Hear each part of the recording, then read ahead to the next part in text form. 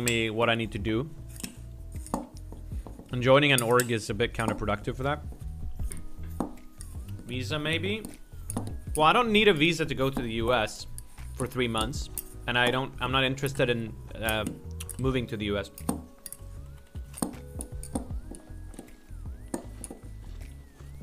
On Cloud9, yeah. If I joined an org, I'd do it like the Forsen. Forsen is on an org, but no one even ever thinks about it. Because probably when Forsen negotiated that contract, they were like, okay, we're gonna need you to do this and this and that and this and that. And Forsen was like, no, I don't think so. Here's what I'm gonna do. I'll do nothing. And they're like, okay, fine. He has the tiniest, it says he's streaming on Team Cloud9, that's it.